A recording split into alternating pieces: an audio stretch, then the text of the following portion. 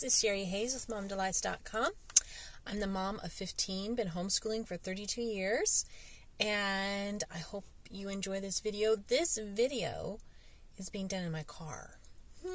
Yeah, I really had a nasty spill off of my deck, and I almost broke my ankle, but I believe there were angels there. It could have been lots worse. No one knew that I was out there, and I could have fallen back, hit my head, and been there still.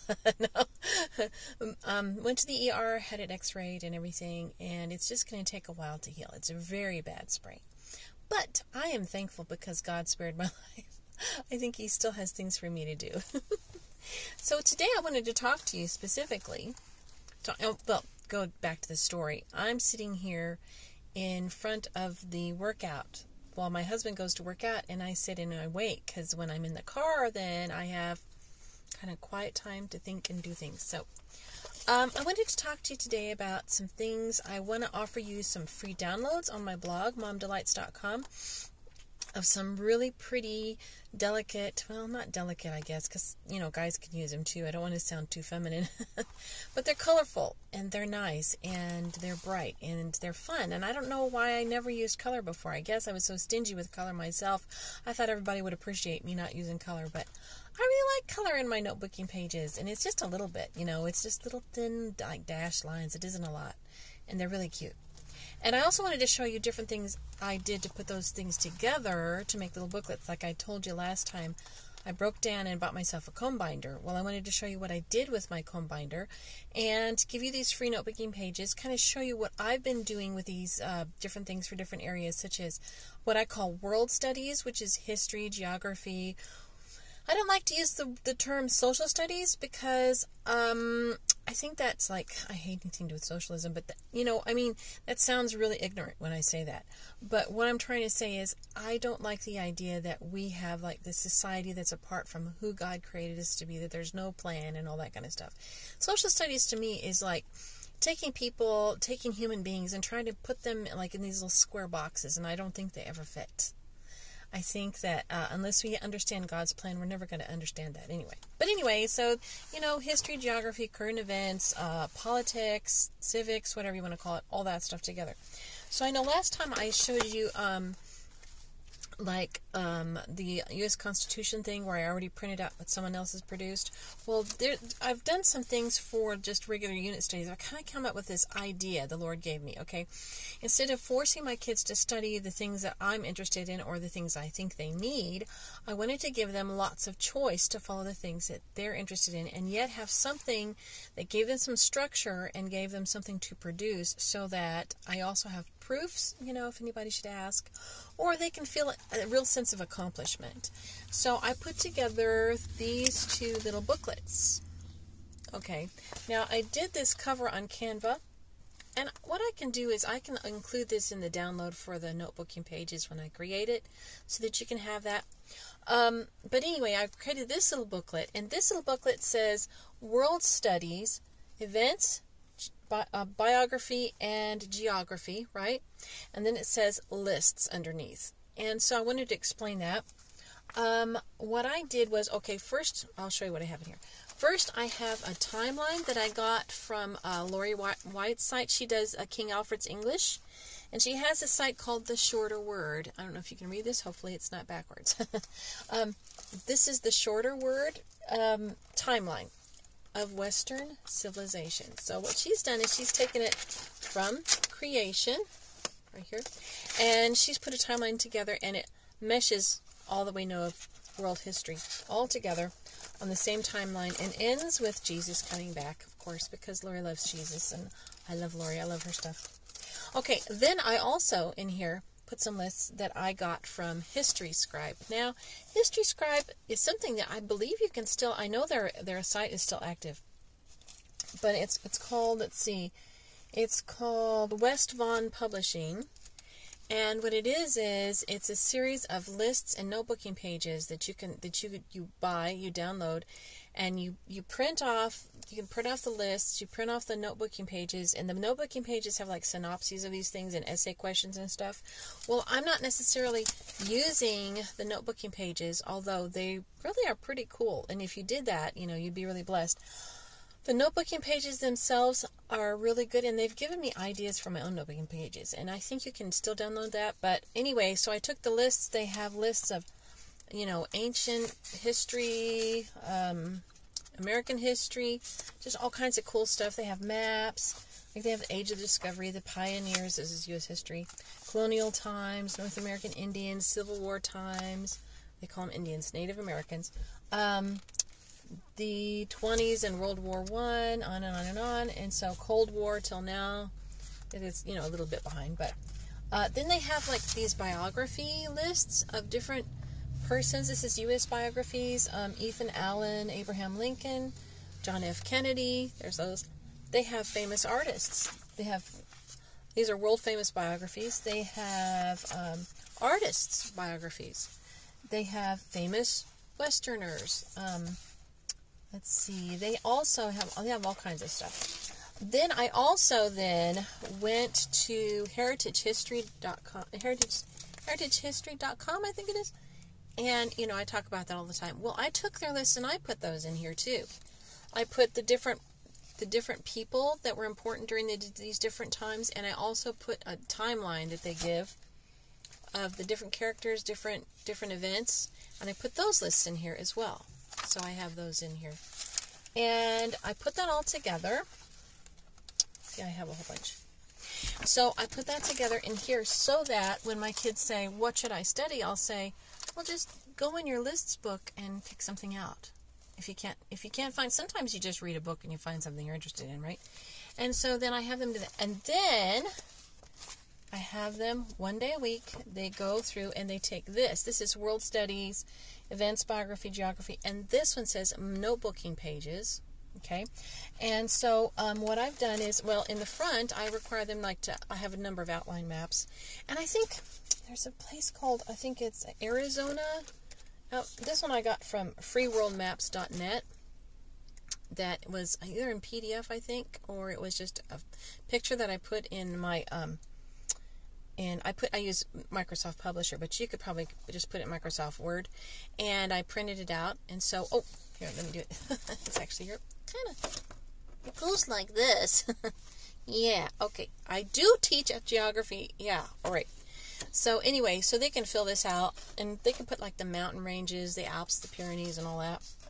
And this is the Iberian Peninsula, all that kind of stuff. This is actually South America that I put in here. And I think I got this one from, I forget. Anyway, you can find these free outline maps everywhere. Just do a search for it. Here's Africa, fill that one in. And when you have a map and you fill it in yourself, it just clicks more, you know what I mean? This is Eurasia, or Asia. Yeah. This is the wild, the whole wild.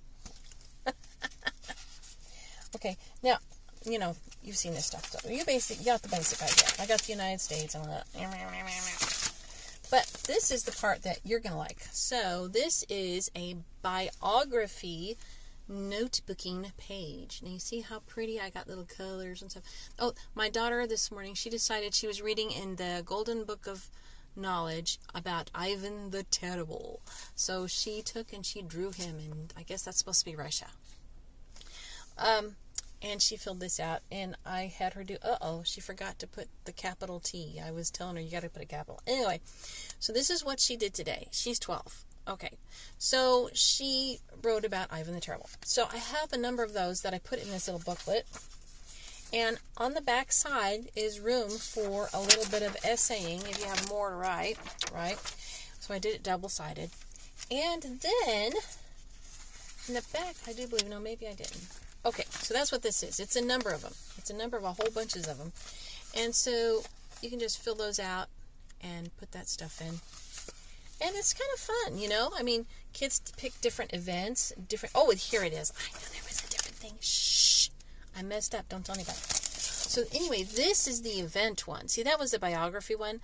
This is an event or a place that you want to write about. And you put the title here, and here's a fact file. The years, something important to remember. You can put it right here, and then you just write about it. And on the back is more for essay space. So that's kind of how I put this together, and I think it's going to be very successful. What happens is when you put it in this kind of a form, and your child goes through, then they have like, they're kind of making their own little encyclopedia. You know what I mean?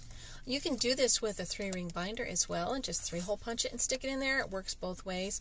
I went ahead and I went on Canva and I printed this out, and I printed it smaller than 8.5. I cut it out smaller than 8.5 by 11 so that I could laminate it and have some extra. But you can do whatever you want to. And I didn't do the fancy. I even have a fancy corner thing, but I didn't use it this time. I only used the roundy. But I think the kids like having their own stuff and creating their own thing. And I think these are the cutest little notebooking pages. If I say so myself. Now, so that's part. Besides doing the Constitution, this is what we're doing. They get to pick something if they just want to read a book, and we have lots of history books. I showed you. We have many more than that, and they can just find something they're interested in, read about it, and research it, and they can just do their own little thing, And this could be for lots of different ages. You know what I'm saying? It could be from kids that are just beginning to write sentences to kids who like to write quite a lot, and some kids you want to write quite a lot because they don't normally do that, and so you make them. So anyway, that's that. So here's another thing that I did, and this is my reading and writing is what I called it, whatever. I got reading, writing, arithmetic. So I made this little notebooking thing up, and I put a conglomeration of a lot of stuff. For the, they're supposed to read books, right, whole books, and they're supposed to do something to show that they read it and kind of tell what kind of things they got out of it. That's basically what this is for. And so this is a little book log that I got from Heritage History. If you search in the file that tells you how to use it, they will have this that you can download and print out. It's really cool. And I put this in the front. Now, this is something I added for my little girl. This is from something called Story Starters. It's really old, but what it is it teaches you how to draw characters. So it shows you how to do the different face shapes and the different eyes, and on the back side is the noses. Because, believe it or not, in our artistic family, she is really pretty artistic, but she does not consider herself that because she has older siblings that are just crazy artistic. So she always feels like she's bad when she isn't. But she feels that way because she compares herself. So I gave this to her to give her confidence. And I'm sure you can find something similar someplace.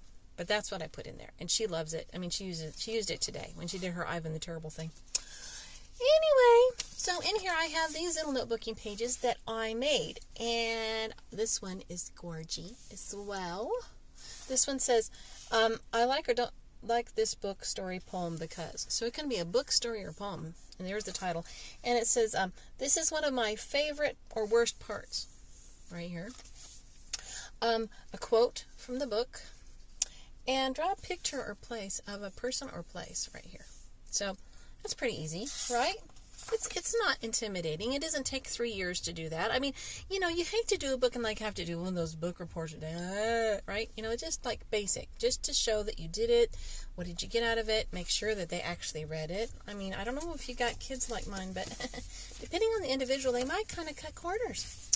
Okay, now, and here is also, she actually did this. This can be used for any type of essay from any book that they read, okay? I'm sorry, the shaking of the camera. It's on this tether thing. But anyway, so what I did was she put the title. She just read Gluten-Free 101 because she's learning how to eat gluten-free. So she has 5 cool things about GF 101. And so in here she put her 5 things, her 5 points that she liked about the book. And that was, ta-da! We're done. She wrote it. So, if she was older, I would have her do a 5-point essay or something like that. But, she's only 12. We got time, right? I can teach her that hard stuff later. So anyway, so that's what we're using in here. And I think it's going to be another one of those little booklets that she can call her own. She can say, look what I did. She can be very happy, very proud that she did those things. And I think it's going to turn out well. Sorry that I've got glare. It's late in the day, so the sun's weird. So that's what I did with that. And so I think that I'm going to give these notebooking pages, out, and you can print them out yourself. And if you don't want to print them out in color, hey, I don't care. Use them like you like. But I hope these will bless you, and I hope you can do some cool things. Like I said, I can also give you, I think I'm going to give you this in the PDF too, so that you can have these as well, but you don't have to use them like I use them. Go on Canva yourself and make some cool stuff, right? And then just do it for your kids, and then put your actual child's name on there. Put their picture on the front of it. You know, this is Jimmy's book of reading and writing, you know, and he has his picture smiling, you know. I mean, you can do cool things like that, you know, just take his picture. But anyway, it's physical, and it's nice to have physical. I mean, I was having the kids, you know, they wanted to go on Google Docs, and they like to type it in and then print it out and stuff like that. And I think that's good too, because you have to learn typing skills and all that. But I think there's just a place for them to do physical writing and have something physical as well. Don't you? Anyway, I hope this blesses you. You have a wonderful day with your kiddos, and know that God is taking care of you, and He's taking care of your family, because that is His heart towards you. And every problem in your life, He wants to turn into an opportunity of blessing. And you have a wonderful day. Bye-bye. Please like and subscribe.